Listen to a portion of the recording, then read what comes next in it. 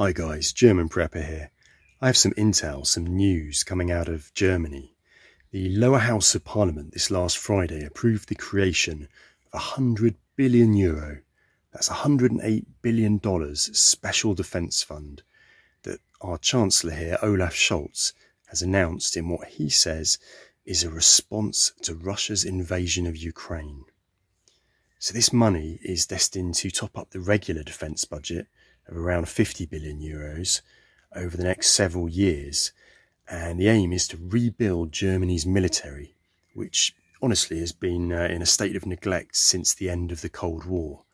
It's not been fit for purpose, so in some senses this is a good thing.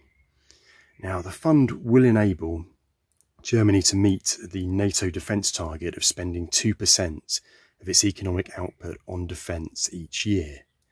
And this is something that President Trump was very keen to see Germany enact. But of course, back then, Trump was bad, they said, and we couldn't possibly do that. Well, now, turns out Trump was completely right, and a war is coming, and we need to rearm as quickly as possible.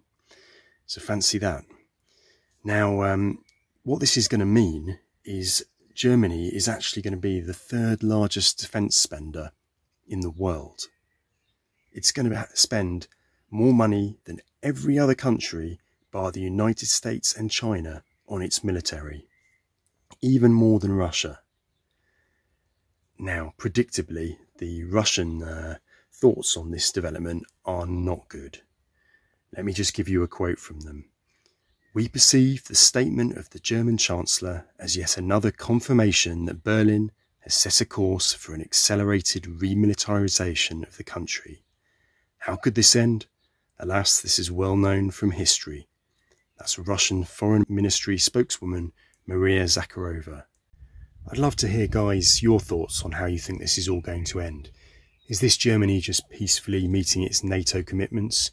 Or is this really the beginning of something far more worrisome? Cheers for now, guys.